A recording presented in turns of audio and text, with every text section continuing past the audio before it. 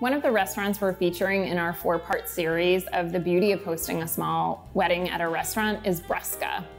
Helmed by Chef Ryan Ratino, Bresca is bright and whimsical and modern, but it also has classic techniques and traditions. And that bee's knees cocktail that they have, it can't be missed.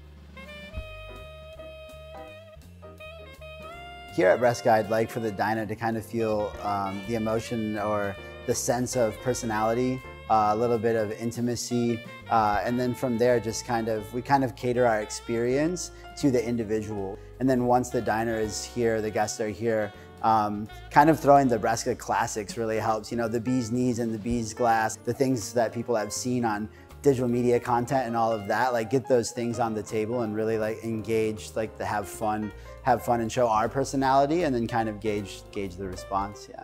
We do have a Michelin star, but it's not just the Michelin star stuffiness, it's more about the fun and the enjoyment. And I think that's like the fun, like the nice thing about when we opened this restaurant, we always wanted those accolades, but the idea of getting them in a way that kind of still felt personal to us. Like I'm not a stiff human being, and as a staff we have a great personality and we try and just like bring that into the dining experience.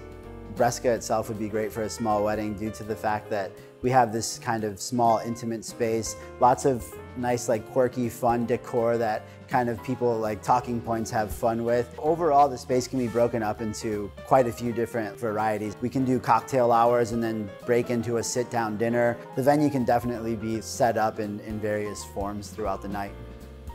We start with a blank slate, coordinating exactly what you want in the space from start to finish, from the time you walk through the door to what you're eating, drinking, and then talk to you as the guest and see like what you thoroughly enjoy. Then we start building out menus and cocktail menus, and then we go back and forth to really like key in, and if you don't like something, we change it immediately, but really just to key in on exactly what you're looking for, and we'll give our input too, but we don't start with those things so you don't feel like pressured or positioned into like, oh, I need to order caviar if I go here, or those things. It's kind of like a blank slate. I always say like a good sea urchin is just as good as great broccoli.